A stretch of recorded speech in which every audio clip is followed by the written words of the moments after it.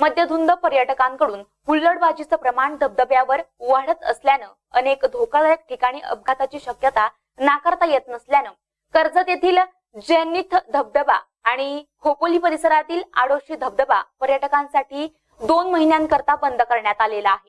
या संदर्भातील सूचना प्रशासनाकडून जारी करण्यात आल्या आहेत। कर्जत तालुक्यातील जैनिथ धबधबा तसेच आडोशी धबधबा हे दोन्ही धबधबे धोकादायक म्हणून संबोधले जातात। या ठिकाणी धबधबे पाहण्यासाठी पर्यटक दूरवरून येत असतात।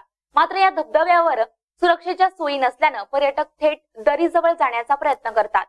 तसेच हुल्लडबाजांकडून धोकादायक ठिकाणी वेगवेगळे स्टंटही केले जातात।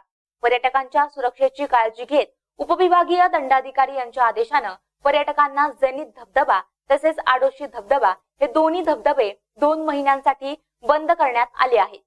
या धबधब्यांचा 1 किलोमीटर परिसर प्रतिबंधित क्षेत्र म्हणून घोषित करण्यात आलाय।